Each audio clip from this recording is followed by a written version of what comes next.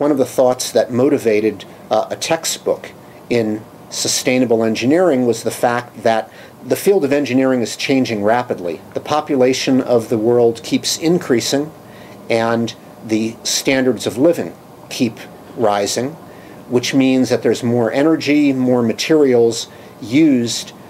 for the needs of people, for the needs of society. And yet,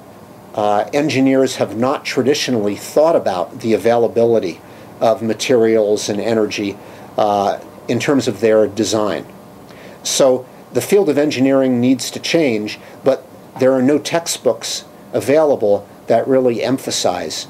the policies and economics of sustainability, and then also certain topic areas like materials, energy, mobility,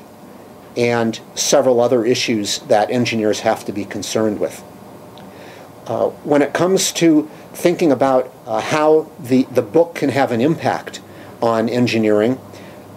one of the things that we hope is that engineers that are trained using this textbook will understand these new constraints and incorporate these constraints in their engineering design, so that